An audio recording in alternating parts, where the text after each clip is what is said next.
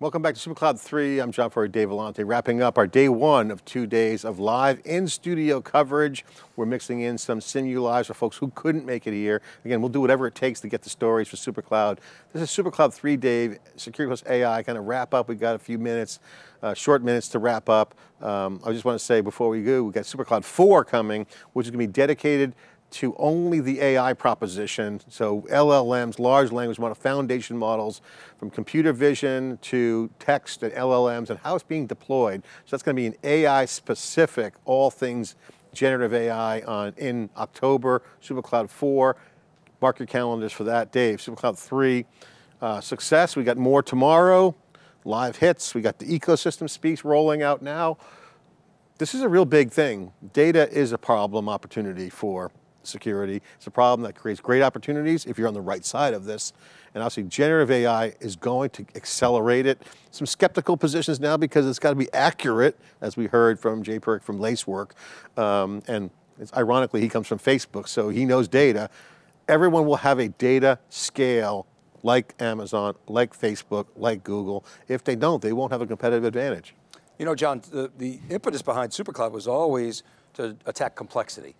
And we're here with multi-cloud complexity, and now with LLMs and of course security, we're hearing a lot of chaos.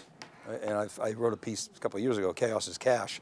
And so it's cash for attackers and it's cash for defending companies that can become multi-billion, tens of billion dollars in valuation, hundreds of billions even.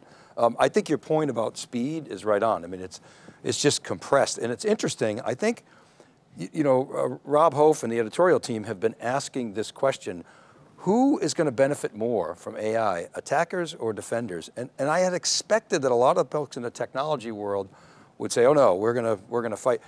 Generally the consensus, I would say, I'd have to say 60-40, at least maybe 75-25 is for the attackers.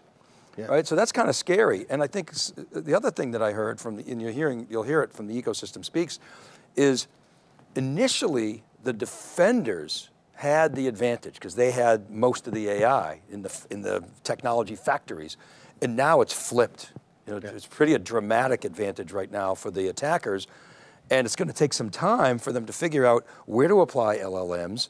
We're hearing LLM diversity, and we're also hearing, to your point, that it's inconsistent, and it's maybe not the best application across the board. I think it's an important area to watch. I think the fundamental acceleration of Supercloud, as well as the generative AI wave that's going to just take machine learning from the past decade and put it into a whole nother gear, is going to come. Now in security, the pace of play, like pro ball, is a different speed than say college or high school sports, if you want to use a sports analogy. That means, that impact means you can't fake it till you make it. You can't iterate, provide DevOps principles at that scale. You need accuracy, the speed of the game, the defense has to be strong and keep skating to where the puck is going to be, as we've been hearing. And that's going to impact the capital markets, it's going to impact growth rates, and it's also going to impact this platform versus tools. You brought best of breed, I thought was a very interesting point, and we're hearing more and more that you need to be accurate, factual. You can't have a bad product in security. So you can't just say we're a platform with only a few good things. You got to have a platform with everything strong. So this is going to change the conversation space for us a little bit, Dave, in terms of as we squint through platform versus tools, which startups will make it. It's going to be very interesting, and I think it's going to probably spawn a huge M&A market. We'll talk more about this tomorrow. Many, many years ago, you started using the term extract the signal from the noise. It kind of became the tagline of theCUBE. And when you talk about zero trust, it really is the buzzword of the industry. David Strom wrote a piece, one of our journalists, about the challenges of zero trust. It was kind of a skeptical piece, basically saying, hey, squint through, extract the signal from the marketing noise. People are struggling with zero trust. Practitioners, we heard it today, it's partial zero trust. This is a long Snowflake journey. VP of security basically threw under the bus by saying, you take the laptop SAML token, that breaks down zero trust right there. So, you have the playbook. You can't trust anything. It was interesting what he was saying about our early days of ML and how that's flipped. And I think I appreciated his forthrightness, because I think initially most companies were like that. Yeah, another ML play.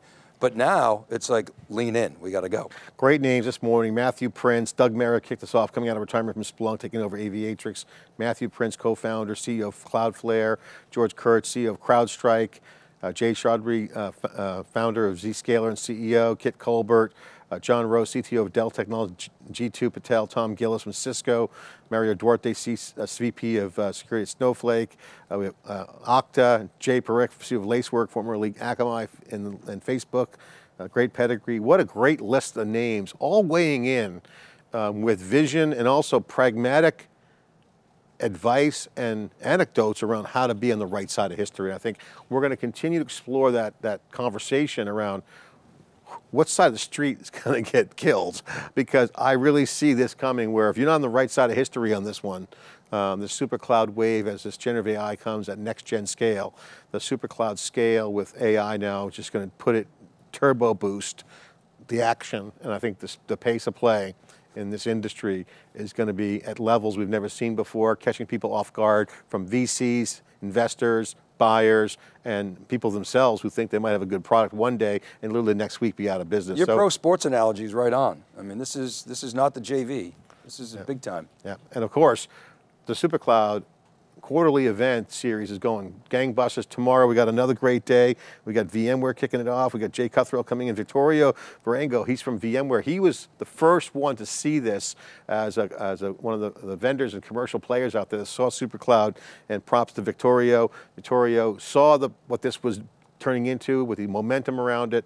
Great vision at VMware for Vittorio Verengo, and of course Merritt Baer, the newly field CISO for Laceworks, coming in as well. We got great people coming in. Matt Garman's going to have exclusive video. He's a sales chief at AWS, former EC2, knows his stuff there. A lot of action from the silicon to the apps, Dave. Shout out for some of our supporters. We CrowdStrike, Enterprise Web, Hammerspace, NetApp, who am I missing here? Vicinity and VMware all supporting Supercloud, so thank you. The Vicinity story is amazing. They're like, we'll move data around. So this whole notion of don't move your data, check out the Vicinity interview. I thought that was strong. A lot of great stuff. Day one in the books.